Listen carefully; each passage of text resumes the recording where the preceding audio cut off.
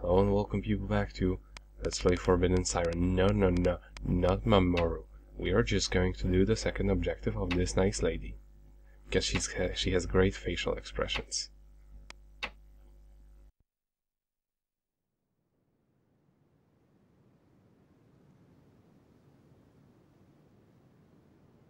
No, don't look! What? Where am I? What happened? What happened to that tsunami? What's going on? And where's Soji?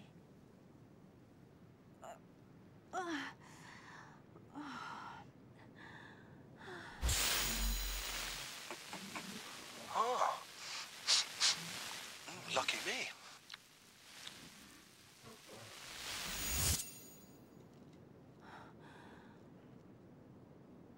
What was that? It's not usually like that.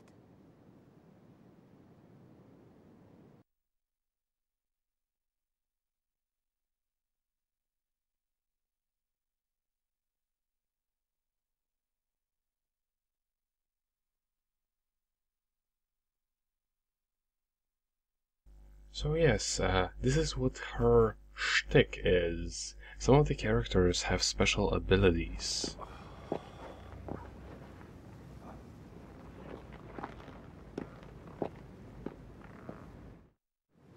That image. And we don't have to rescue Soji this time around. Different. So yes.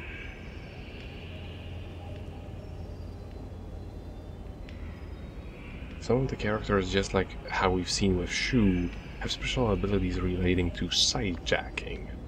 And hers is flashback.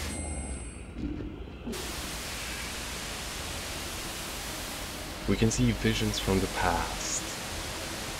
If we just adjust the the radio dial correctly.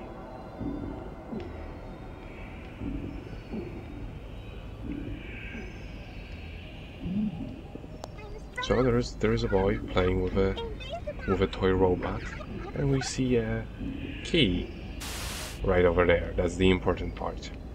However, well, it's pretty obvious where he's playing, but the key sadly isn't over here.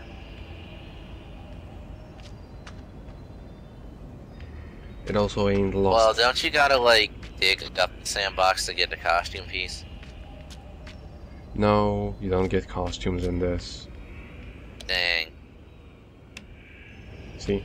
And you could actually see for a moment there a hint as to what to do with, you know, how to get the secondary objective.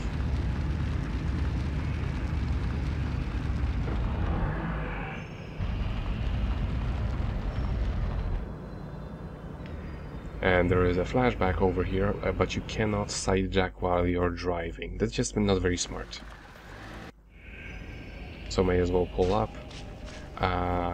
It's a little bit of a waste of time to sidejack this, because it's exactly the same one as before. It just appears in a few locations, just so you don't miss it. Because this is a tutorial. The other ones often will not be quite so generous. But also most of the times, if I recall correctly, getting the information through the for the sidejacking is not required in order for you to actually pick up a thing. Just like how it was with picking up the, you know, like how it was skippable to pick up the key for the guardhouse. There are certain things you can just skip past and just not do if you luck out, for example. Like if you happen to luck out and whatchamacallit, just sneak past the sniper without getting your Soji killed, the game will not prevent you from completing the stage. It just is highly unlikely. And there are ways to, like, there are ways to just sort of, I wouldn't say glitch past, but like, you know, sort of get around some of this game's slight flaws. Also, the level design is very forgiving when it comes to what you can explore and what you can't explore. There is very little in terms of invisible walls, is what I mean to say. If it looks like you can get through a place, if it looks like you can climb something, you usually can. Good.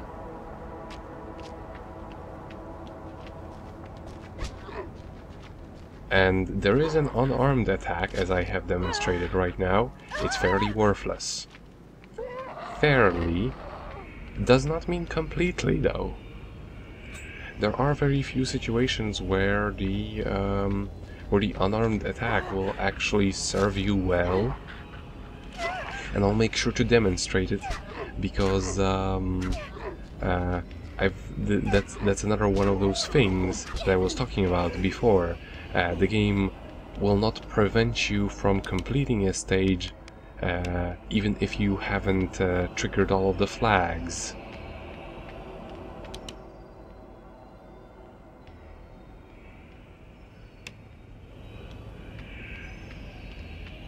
I do cut out most of the map screens, simply because I use those as a means of, alright, so where are we in the walkthrough now?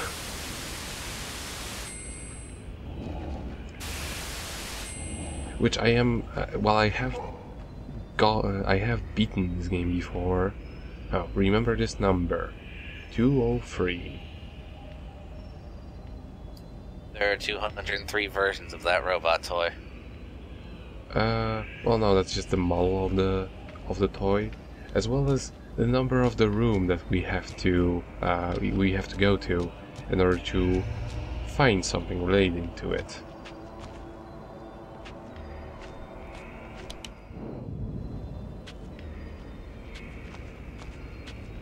Yeah, I do cut out most of the map screens because they're easy to find on the timeline. That's first of all, and second of all, I use them as an excuse to look up the FAQ, which I use not because it's actually difficult to get through this game. See, right there, like I managed to get past the sniper, even though I wasn't supposed to. I was supposed to distract him with a car. You upgraded your technique enough to where you can dodge bullets. It's okay. I just sort of whiffed it. I wasn't even thinking of the sniper, because I thought, since this is the second objective and Soji, like, getting through there isn't required, maybe they just removed the sniper altogether. But no, they didn't. That is another thing that second objectives often do. They change how the levels work. They also often add or remove enemies, or like next to what you have to do, but they will always start from the same location as the first mission.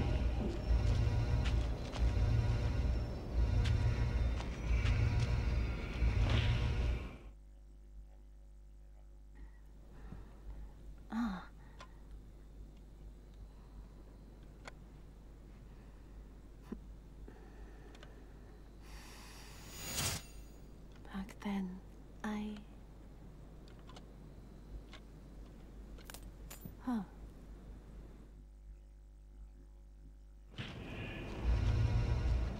We'll get a closer look at this robot in the archives, which will also be included in this video. Acquire the wire.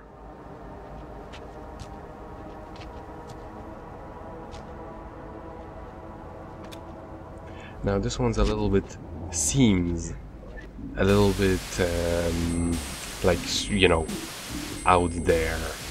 It's like, acquire a wire. Where the fuck do I find a wire in this dump, right? However, it's not bullshit. Because if you sidejack around enough and look up one of the Shibitos that's standing on the roof, you will actually notice once, like when he's sort of going around the place, that in one of the corners of this place there is actually a wire. Like right there. That's how you're supposed to find out about a lot of things, actually, by looking through your enemy's eyes. Because they will often... So is there a Trotsky zombie? Just curious. Is there what? Does Trotsky show up as a zombie in this game? I just gotta know. No. But, damn, okay. Never mind then.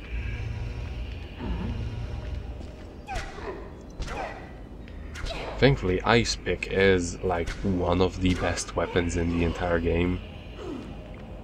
There are stronger weapons, yes, but like for example, the Broad Axe is stronger, but it's definitely way slower, which is why Ice Pick is better. But now this enemy is stuck with my pitiful rope cutter. Sucks to be him, I guess.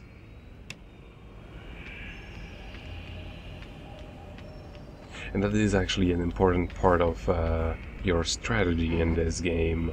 Figuring out which weapon you would rather the enemies had. You know, because like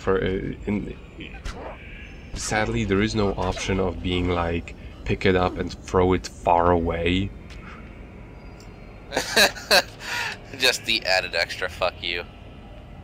Like, that's what I would do in this situation. Just throw it on the fucking roof, or like just throw it in some place that the zombie will not look. Because I can understand not picking up like a bajillion trash items, because obviously your characters are not carrying a freaking portable TV, like 17 portable TVs around with them at all times. Right. To use as breakable weapons, unlike some protagonists in horror games.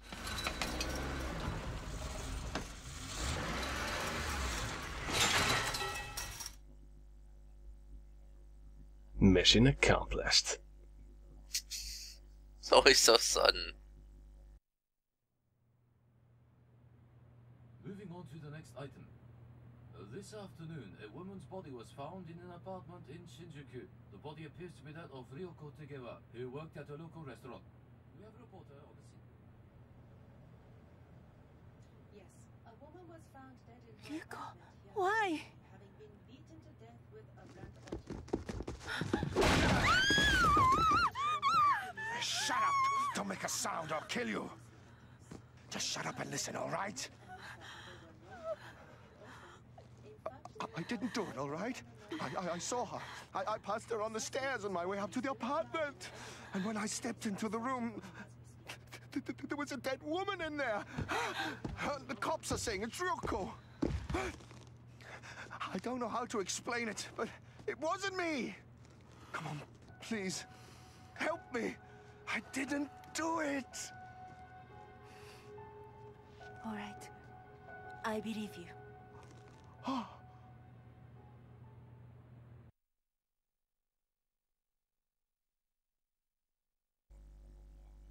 Yeah, it seems legit. I would totally trust someone after they fucking held me at knife point. Ultra convincing. Yeah. I'm telling you, I didn't kill her. I'll kill you if you don't help me. Yeah. We will go back to Akiko's level one more time, because while all of the objectives have been cleared, I have missed a certain archive item, and I want to get all of them. Thankfully, it's not something you actually have to put a lot of effort in order to get. And we have seen it a few times. It's next to where the sniper is. A poster. No. It's a plant. We've seen a very prominent plant on the it's like the chain link fence next to the sniper.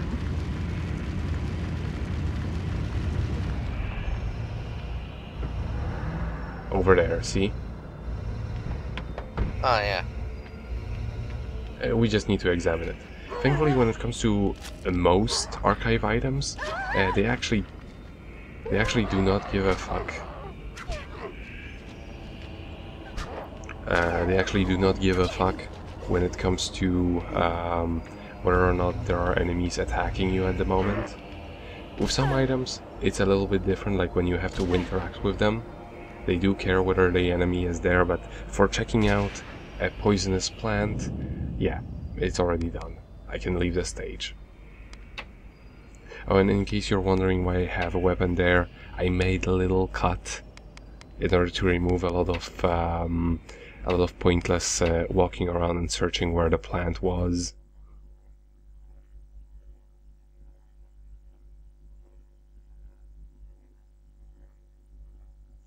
But yeah, let's now look at the archives. The ones we haven't explored yet are flashing, and, well... Persona news? Mm-hmm. Moving on to the next item. This afternoon, a woman's body was found in an apartment in Shinjuku. The body appears to be that of Ryoko Tegewa, who worked at a local restaurant. We have a reporter on the scene. Yes, a woman was found dead in her apartment here behind me, having been beaten to death with a blunt object. Police are treating this case as homicide and have issued a warrant for Mr. Soji Abe, now the prime suspect in this murder case. Neighbors have said that the woman and Mr. Abe were known to have argued often. In fact, they were heard quarreling on the night before the murder. The suspect is probably still at large in the area, and the police are searching for him as we speak. Moving on to local... And then just cut off. That was great. This... But yeah, a lot of these archive items will actually have a date on them, and it's important because some of them come from different time periods, and it's actually relevant to the game's story. This one's from the day of today, as in 2005, obviously. The futuristic year of 2005. It was all very much made for around the time when this was released. Yeah. Same as the original Forbidden Siren.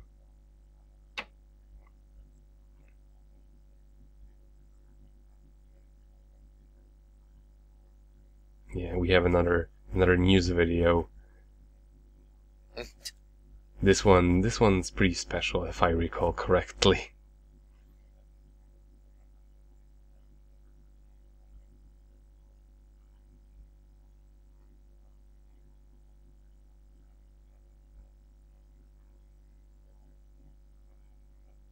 Oh no, that's another one I'm thinking of. Good evening and congratulations, Rico. Your song has leaped into the charts at number 4. Where are you right now? Good evening, Miss Kaibashira. Hoki. You're on location, right? Shooting your TV series. How's everything going? Good evening, I understand Kaibashira. you'll be appearing in a very popular TV drama. You've been very busy and very successful. Good evening, Miss I'm Kaibashira. sure your sister Eri is watching from heaven, smiling down on you right now. Good evening, Miss Kaibashira. And now, will you sing your song Good for us? evening, Yes, Miss good Kaibashira. evening. Hoki. And here's Rico Azuma with this week's number 4 song, Azteca Queen. This Wow, was the just special straight one I up was ignored thinking her. of. This was so authentic though, right? Yeah, yeah. Good evening, it's Mr. Kashima. Good evening.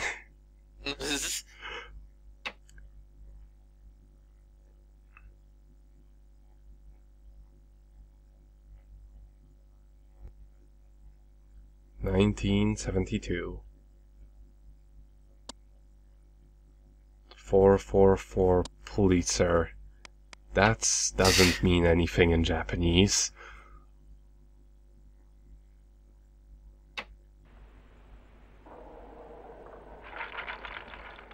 Joe, I told you not to play with that. Can I? Sing me that song, please. I want to hear it. Hey, Joe. Dance, maiden, dance. Wave the crown upon the head. So, what? Would you sing it one more time? Daddy, you ruined it. Can I once sing for me?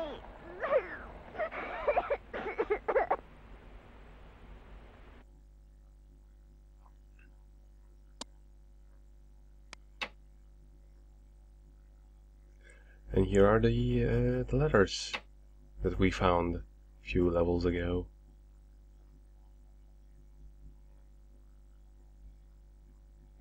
Oh, and by the way, I'm sorry if I'm skipping the text somewhat sporadically at times, but this does not have any sort of preset text advancement. It's just like the longer you press, the more text is going to be skipped. So it's a little bit weird to move it around at the reasonable pace.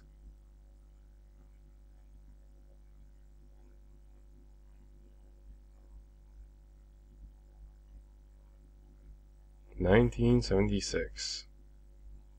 So she's just around the same age as Shu.